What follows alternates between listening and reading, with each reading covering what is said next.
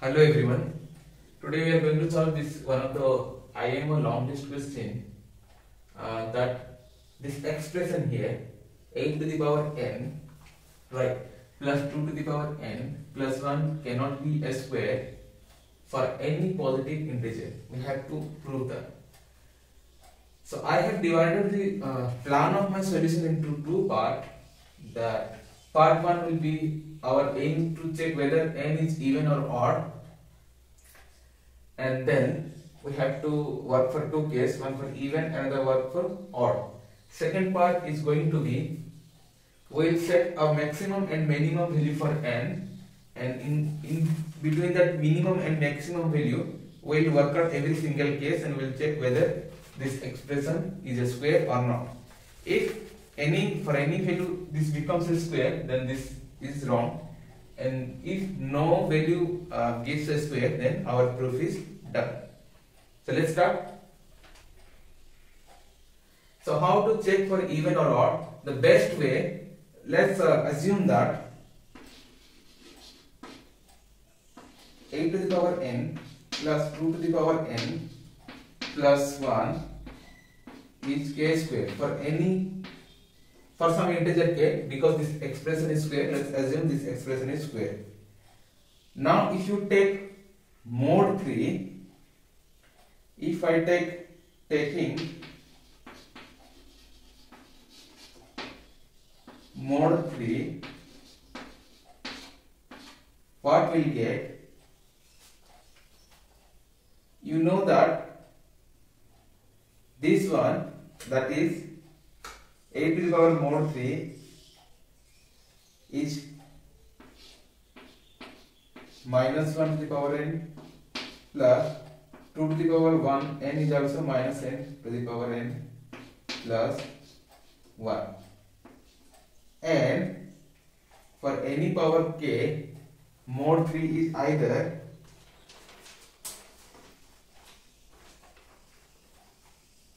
mostly for square,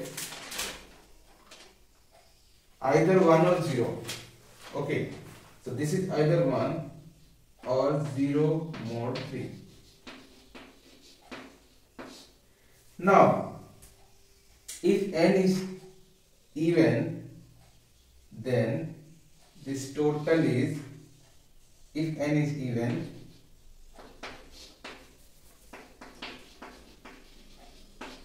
then this is 1 plus 1 plus 1 3 is 0 mod 3, so k square is 0 mod 3, which is possible. And now if n equals to odd, then this is going to be minus 1, this is going to be minus 1. If odd, then minus 1 minus 1 minus 2 plus 1, and that k square is minus 1 mod 3, which is not possible.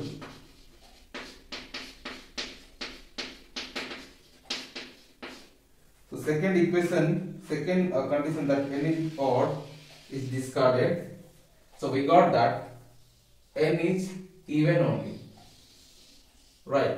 So n is not odd, so we discarded this condition. N is even only. Part 1 we got n is even. Now second part, if n is even, say n equals to 2m for some integer, then we have, this is going to be 8 to the power 2m plus 2 to the power 2n plus 1, which is equals to 64 to the power n plus 4 to the power n plus 1, right? And this is k square. Now friends, if you notice this one, now friends, if you notice this one, 64m plus 4 to the power n plus 1 is k square.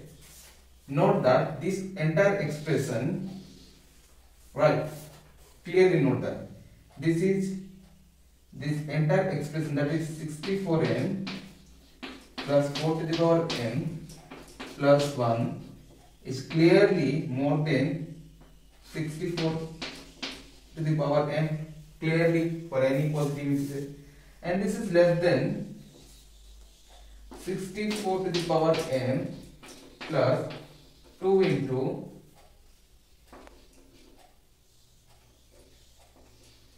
8 to the power n plus 1.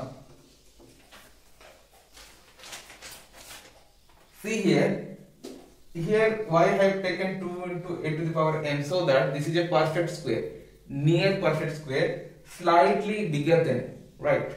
You can first try 8m plus 1, but that is not a perfect square, but 2 into 8 plus 1, this gives me a perfect square, right? So I can write that because this is more than 64 to the power n,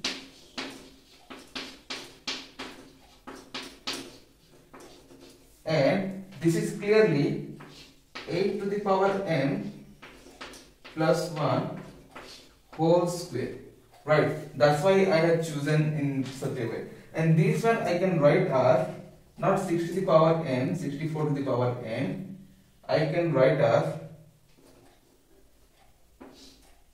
8m square, right? This entire expression, you see here, this entire expression is now more than 8 to the power n square and less than 8 to the power n plus 1 square. Means this one equals to k square, right? This entire expression is equals to k square. So k square is more than 8 to the power n square and less than 8 to the power n plus 1 whole square. And if you simplify, k is more than 8 to the power m and less than 8 to the power m plus 1. But friends, here you can clearly notice that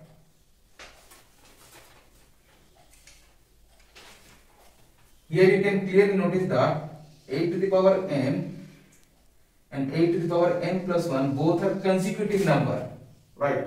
And there cannot be any positive integer in between them. So k has no value in such a way that this expression can be a square, right? So this is how we try to set a boundary for minimum and maximum value. So k's minimum value is 8 to the power n and maximum value can be 8 to the power n plus 1. But unfortunately they are consecutive number and there cannot be any space in between them so that the value of k can take place. So here it concludes that k has no value in positive integer, positive number. So therefore we conclude that this expression cannot be a square for any positive number n. Hope you like this video, and if you have any suggestion or any alternative method, comment in this comment down below, and we'll see next time with one new video. Till then, bye bye, take care, and hope you like it. Like, share and subscribe to my channel for further more interesting such questions and discussion.